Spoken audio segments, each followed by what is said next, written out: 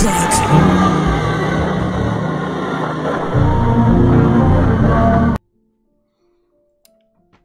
everybody. I know I'm gonna seem jokey a bit because I don't normally make more serious videos, but I feel like I'm someone who over time has developed really good people skills. You know, I've struggled with mental health and stuff. I've spoke about that in the past on my channel. When I opened up about that, it made me feel so much better. Like I can tell I'm like putting a face on right now and stuff, but like I thought this would be genuinely helpful for me, like myself when I was younger. Because I think when it was like in secondary school, maybe a bit before and after that, before I like got into sixth form, I really was nervous like talking to girls or like people I had crushes on. I found it really hard. Like there's a lot of people like when I was younger that I could have like said that like, oh, they look great. You know, I didn't even have to ask them out. I could have just said something nice about them that I wish I could have said, and I never got around to it. So I thought I'd make like a little video about now, like I silly, but like how I got a lot better at that, because now I think like when I've liked someone, I've just been able to be upfront with them and tell them, whether that's like on an app or like maybe I'm at a bar and like I can literally just like speak to someone a little bit and like kind of like test the waters and see if they'd like me, you know. And that, you know, that's just a really good skill to like develop and have. So the main big thing for me is, imagine you're just, so let's say you're at a bar, you go up and you talk to someone like they're a stranger. You know, you don't like, as in you're trying to make a friend. You don't look it into it like a relationship thing.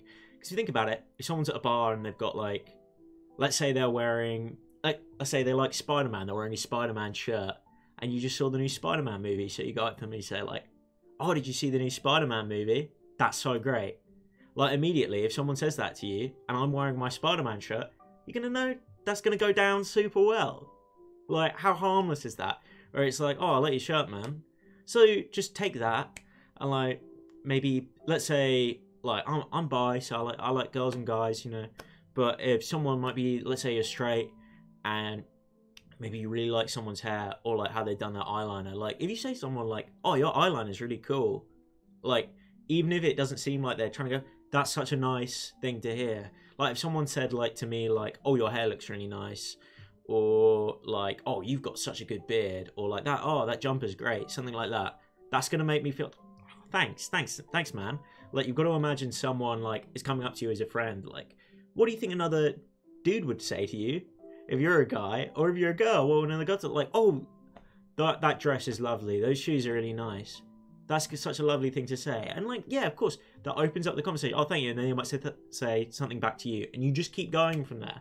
Like say, oh, your hat's great, that's lovely, you know. And then once you got that back and forth going, you just settle in, and it's like you've made a new friend, and you kind of go from there. Because what is a relationship other than like a friend you make who you're more close to, like closer than just any of your other friends? It's like a very, very close, intimate friendship.